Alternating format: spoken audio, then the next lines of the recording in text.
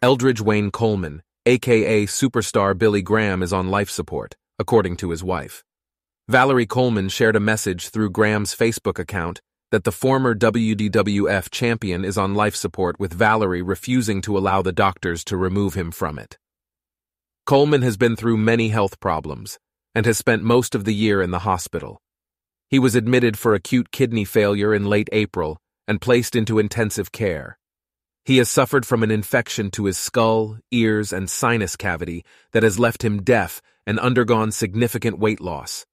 Valerie has been limited in her ability to see her husband due to a bout with COVID-19 and being impacted by the effects of long COVID.